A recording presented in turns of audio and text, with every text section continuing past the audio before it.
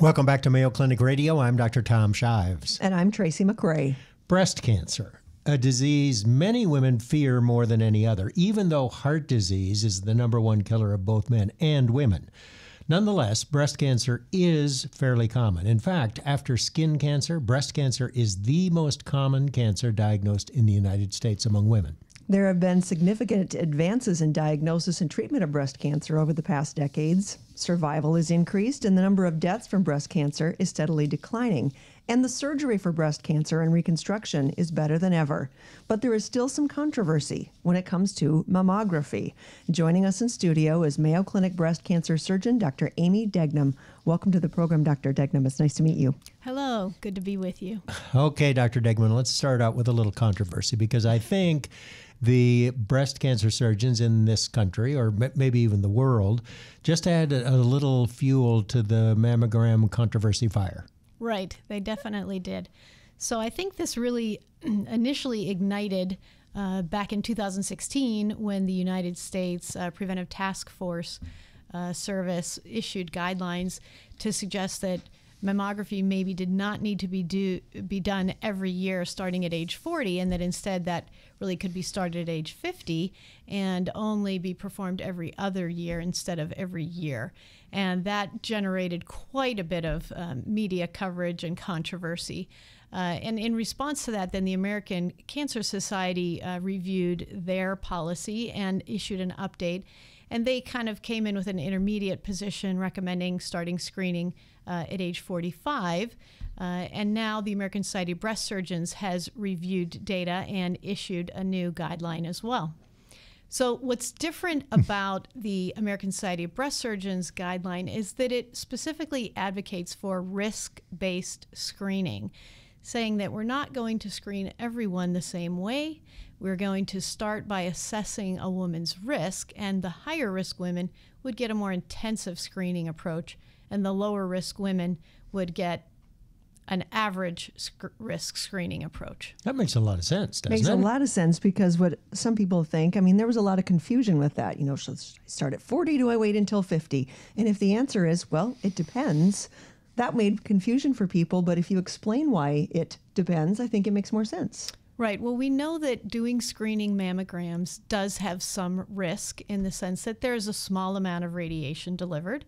And in addition to that, the point of screening is to potentially find something and evaluate it with a biopsy. But many of those biopsies can be benign. So we are, having a substantial number of women then have a biopsy that turns out to be benign, but they have the anxiety associated with that, and the pain of the procedure, even though it is a minor procedure, and they could have a small complication such as some localized bleeding or a very rare chance of an infection. So for those reasons, we have to remember that mammography does have some risks, although they are limited, and we have to weigh that against the potential benefits of catching a cancer at an early stage when it is more treatable. Now, when should a woman do this risk assessment? And how do you do it? What the American Society of Breast Surgeons is recommending is a risk assessment for women starting at the age of 25.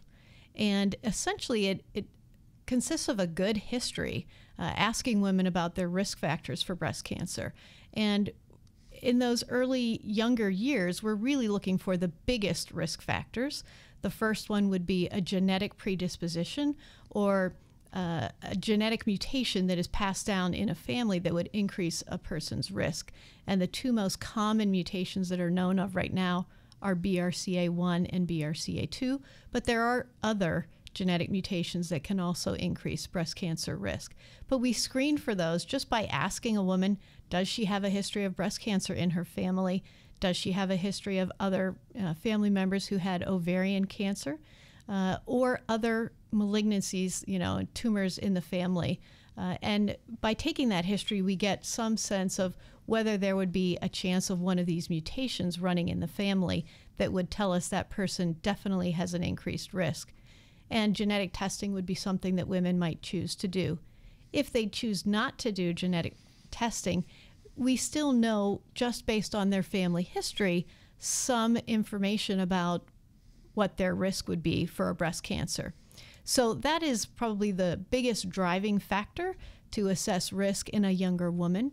Other less common scenarios would be if a woman has had prior chest radiation between the ages of 10 and 30. Usually that would occur for lymphoma treatment, which is also rare. Tracy. That's me, yeah. And the third potential factor that would drive an increased risk would be if a woman has had a biopsy that showed some abnormal findings, such as atypical hyperplasia or something called lobular carcinoma in situ, which is not truly a cancer, but a risk marker for potential increased risk of cancer in the future. So those would be the major things that we would be screening for, just with a history, talking to women in those earlier, younger age groups about their cancer risk. Now, there are mammograms and there are mammograms, and I think you also recommended that women have a 3D mammogram. Is that pretty standard now? Do most clinics have a 3D mammogram, or tomosynthesis, I think it's also called? It is pretty standard, yes. So tomosynthesis mammography and 3D mammography really mean the same thing. And what it does is it allows the radiologist to see several different pictures of the breast instead of just a single picture from each view of the breast. So they can get more information about potentially what is on the inside of the breast tissue. And that's especially good if you have dense breasts. It is better if you have dense breasts. And are there other studies that you might want to do if you do have dense breasts, other than in addition to or instead of 3D mammography? Sure. So the guidelines that the American Society of Breast Surgeons has recommended kind of divide women into two categories: women who have average risk and women who we know have an increased risk. If a woman has average risk, but on their mammogram they have high density, then it is recommended that they consider supplemental screening. If a woman is in that higher risk category due to other factors, such as a genetic mutation, a strong family history, prior radiation, or one of these biopsy, high-risk lesions, then they would be recommended to consider supplemental screening and start that at an earlier age. And the other thing your group talked about was the fact that if a woman's expected survival is 10 years or less, you can stop having mammograms. That makes sense to me, too.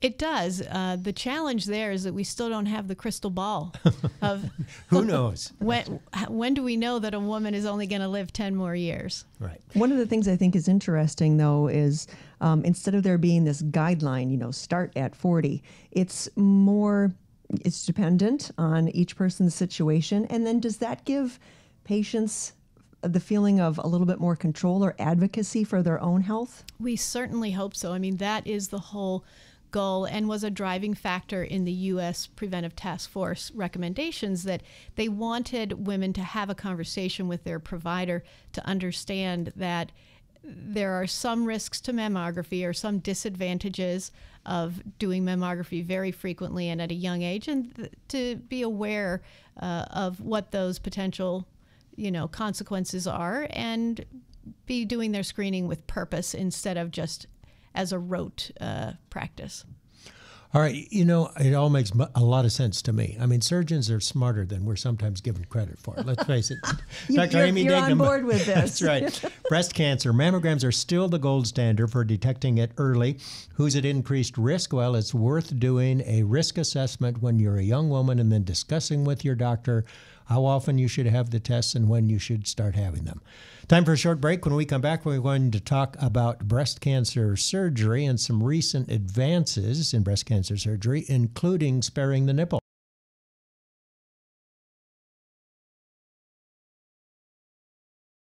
Welcome back to Mayo Clinic Radio. I'm Dr. Tom Shives. And I'm Tracy McCrae. We are with breast cancer surgeon Dr. Amy Degnim from the Mayo Clinic. We've talked about the new guidelines suggested by your group is the American Society of Breast Surgeons. Okay, perfect. And everything you've said so far makes a lot of sense to both of us. So let's talk about surgery. That's your field of endeavor. Would you say that the majority of women who have breast cancer need surgery? Yes, currently that is the status. Certainly there is research going forward to, continue to try to develop alternate therapies. But at the current time, yes, women who have breast cancer still need surgery as a component of their treatment. And then how do you decide what surgery they need? How do you decide whether they need a lumpectomy, whether they need a mastectomy, whether they need a bilateral mastectomy? Tell us about that, how you go about that. Sure. Well, sometimes it's an easy decision, and sometimes it's a lot more complicated. It depends on the extent of the disease. If the disease is very extensive, involving, more than 50% of the breast, then there really is not usually an option to preserve the breast. Sometimes we can apply chemotherapy before surgery to try to shrink a tumor and make it smaller and more amenable to a lumpectomy. But sometimes the disease is just so extensive that a lumpectomy is not possible. If you do a lumpectomy, you always follow that with radiation, right? Or sometimes you might do the radiation before. Well, for invasive cancers, yes, we recommend a lumpectomy and then radiation afterwards. There are some very unusual circumstances where we might recommend radiation first, but that is not the norm approach. I know we've had previous breast surgeons who are in and talk about you start the surgery and then you're sending it to the lab while the surgery is going on to make sure you've got those margins clear. That seems to make a lot of sense to me, but that must make the surgery a lot longer as well. It does increase the surgery length a little bit, but it's, I think, more cost-effective overall and better for the patient to just have one surgery. And we find that that's the best approach for patient care. So you're doing that more often now? It's routine to use frozen section evaluation in our practice at the Mayo Clinic. And how do you decide whether or not you need to remove any or all lymph nodes? So lymph node evaluation is recommended whenever the type of cancer is invasive, which means it does have the ability to move throughout the body. And usually if it's going to spread, it will spread to the lymph nodes first. So that's why that's the best area to check to see if there's any evidence that the disease is starting to transfer. However, if a woman has a non-invasive cancer, something we call DCIS, which stands for ductal carcinoma in situ, then we do not need to evaluate lymph nodes. Can you tell sometimes on preoperative imaging whether or not the lymph nodes are involved, or at least the image might suggest that they are? Yes, if the image shows abnormally enlarged lymph nodes, that's a good sign, or I shouldn't say a good sign, but a strong sign that the lymph nodes may be involved. However, if the lymph nodes appear normal on the imaging, it doesn't completely rule out that there still might be cancer cells in those lymph nodes that we could only see by looking with a microscope. I think we talk so often about if the cancer has moved into the lymph nodes. For the layperson, why does it matter? Does it go through the body via the lymph system, or why does it matter if it's in the lymph nodes?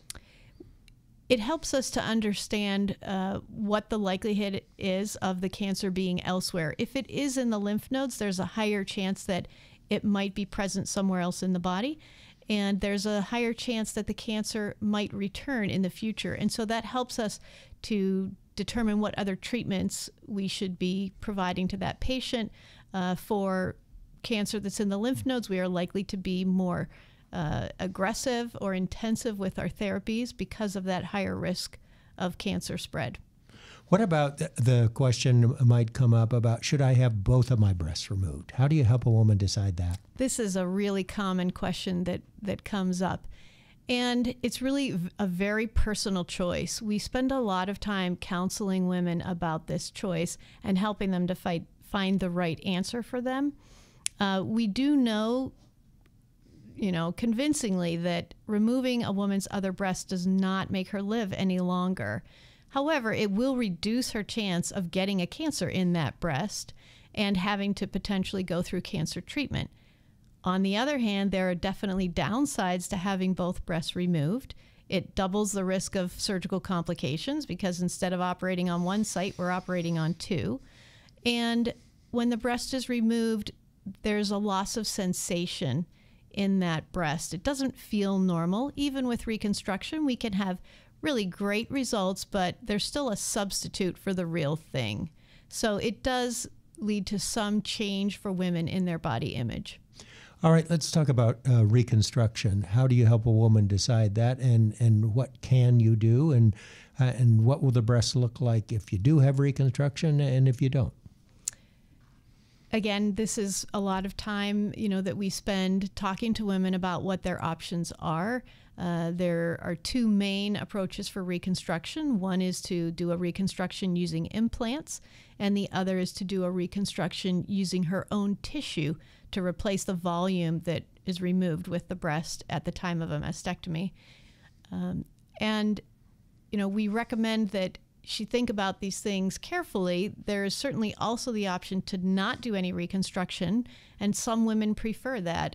There's less extensive surgery, potentially an easier recovery, and those women can choose to use an external prosthesis in a bra after surgery. So it's, again, really a very personal choice. We spend a lot of time with women trying to help them understand these different options and find the right match for them. But you can actually now remove the breast, save the nipple, and do the reconstruction, and basically all in the same operation.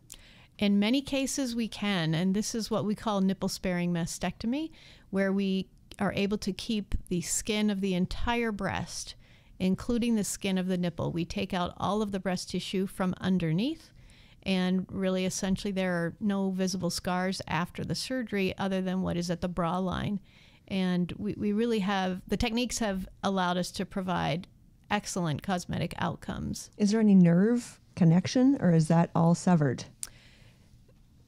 There is a loss of sensation after this surgery, and the degree varies from person to person. That's an area where we're still learning more about, is there a difference based on this type of incision or that, location of incision that maybe, impacts that. So we still have more to learn there. I read an article a few years ago about the differences when it comes to reconstruction with European women versus American women, which leads me to believe that there is a difference, that there must be a huge psychological component that can, and I would hope is addressed for women when they're trying to make this, because they've never been in this situation before. How can they know?